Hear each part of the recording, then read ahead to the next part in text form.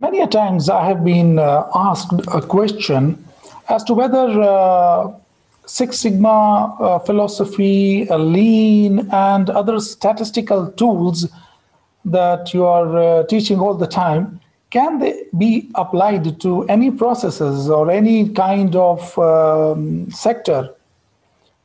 My answer is yes. And then I am being asked, do these tools also apply to our benefit in the stock market? My answer is also yes here, accompanied by no.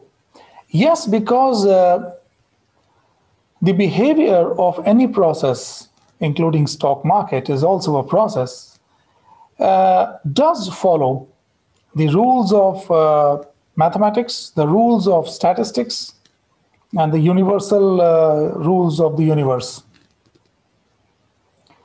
The issue is we apply them without the complete simulation, without the complete knowledge and background of these tools, and consequently suffer heavy losses. So if you go step by step, understand the background of the tools instead of hurriedly applying them to the stock market, and use these tools wisely by understanding their purpose and their background, yes, they can be applied to the stock market. So welcome to the new series of application of statistics and Six Sigma tools in the sector of stock market.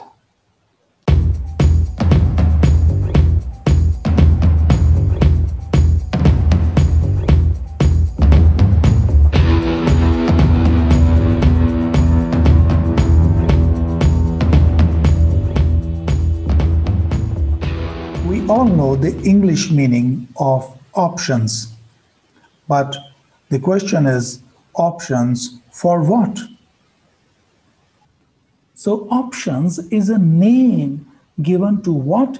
It's a name given to your right of choice, your right of selection, your right or your power of selection.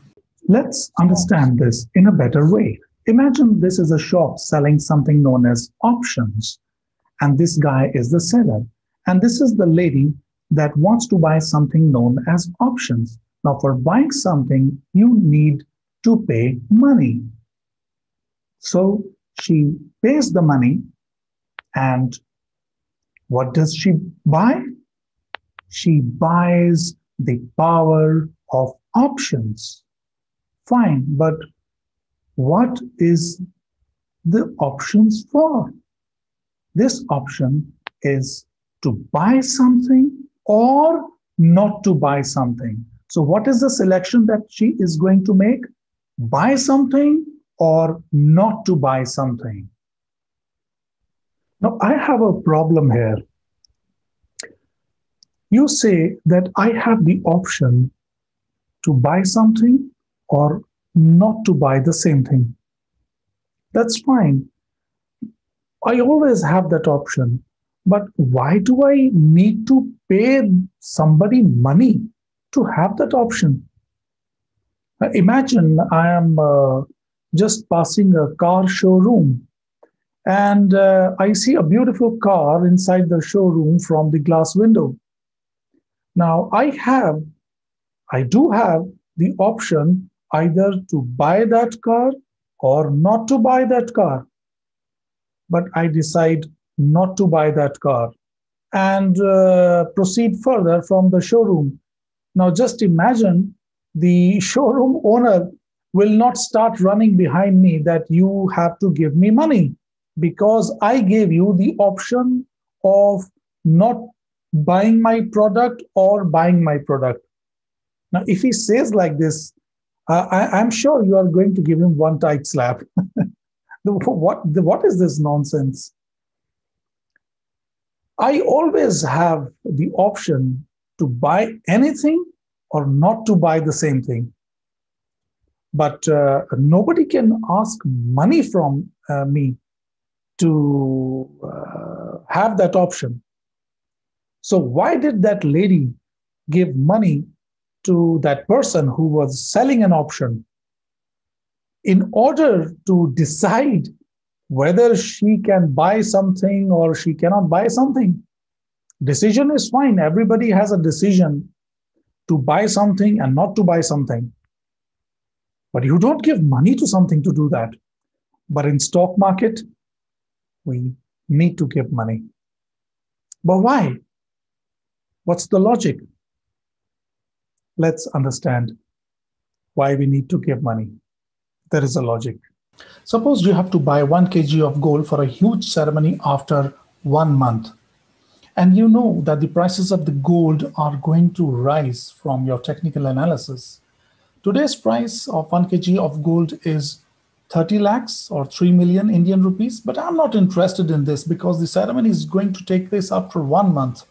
I want to know the prices of 1 kg of gold after 1 month. And my analysis predicts that the price after 1 month will be 33 lakhs because I know the prices are going to rise, and technical analysis shows 33 lakhs price after 1 month. The shopkeeper agrees to deliver after 1 month at this price. So after 1 month, he will demand 30 lakhs, which is today's price, plus he will add additional 1 lakh, which is called the carrying charges. Now, what is this carrying charges and why does he put that? Because he will buy the gold for you, 1 kg of gold for you. He will stock it. He will block his money. It is this period of blocking of money and buying and reserving 1 kg of gold for you that he's charging 1 lakh extra. So that means after 1 month, you will have to pay him 31 lakhs of Indian rupees. Now, your prediction says that the gold is going to be 33 lakhs.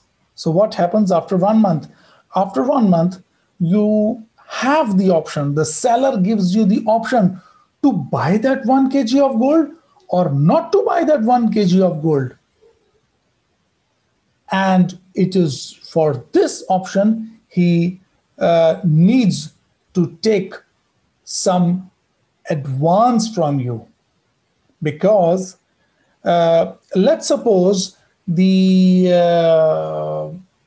prices of the gold fall down, and instead of 30 lakhs current price, after 1 month it is only 28 lakhs. Now after 1 month, if the prices of the gold fall and they become 28 lakhs, why will you buy from that seller at 31 lakhs? I will buy at 28 lakhs because prices have fallen down. I will not go to his shop, right? I will not go to his shop. But then what he will do, what the seller will do with 1 kg of gold, he bought it for you. He blocked his money for you. He kept the gold 1 month in advance just for you. And on the 30th day, you did not come to buy the gold at 31 lakhs at the agreed price because you were expecting that the gold will go to 33 lakhs. The gold will go to 33 lakhs. And that's why you did a contract at 31 lakhs.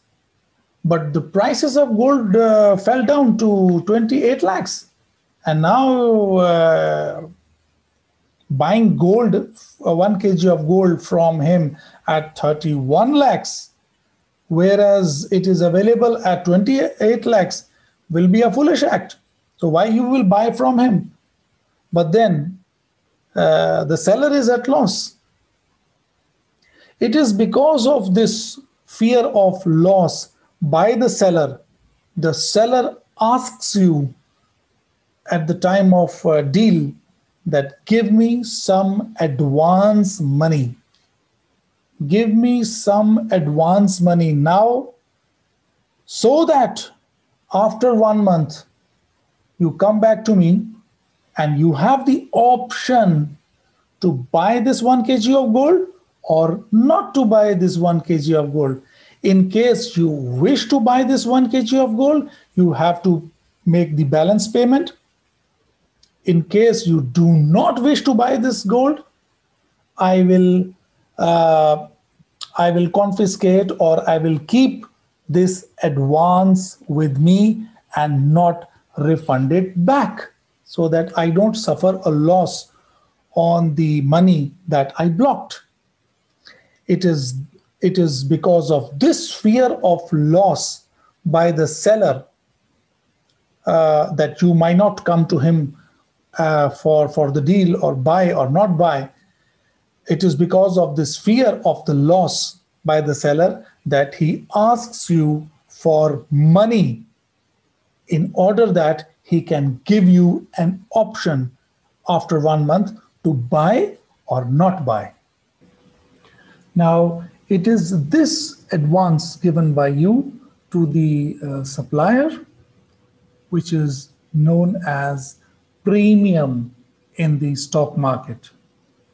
And it is this premium what you trade on in the stock market. That means this premium will be your price before and after the deal while doing trading in the options market. And you remember this price at which you and the seller agreed for the deal on 1 kg gold, that was 31 lakhs. So this was the price at which the seller told you, come back after 1 month to me and you have the option to buy this gold or not at 31 lakhs. This 31 lakhs in the stock market is called the strike price. The strike price. That means at which the deal has been struck, the strike price. And I hope you also remember in my up video there just a few minutes back that we had predicted from our technical analysis that the prices of the 1 kg gold after 1 month are going to be 33 lakhs.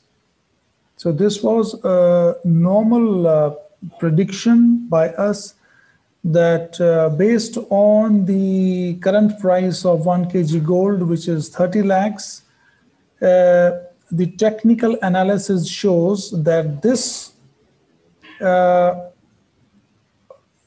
item, this 1 kg gold, based on its current price of 30 lakhs, will reach 33 lakhs, will reach 33 lakhs after 1 month.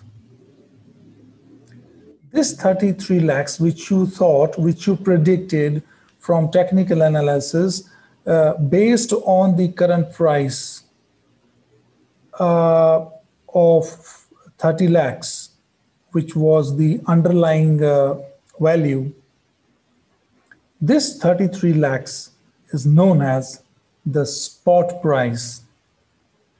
So don't get confused, like spot in equity is the price now. In options market and future, the spot is what the price is going to be at the end of the contract, or in our example, after 1 month. So 33 lakhs in this case will be your spot price. So basically, we have learned today what is the meaning of options as implied to the stock market.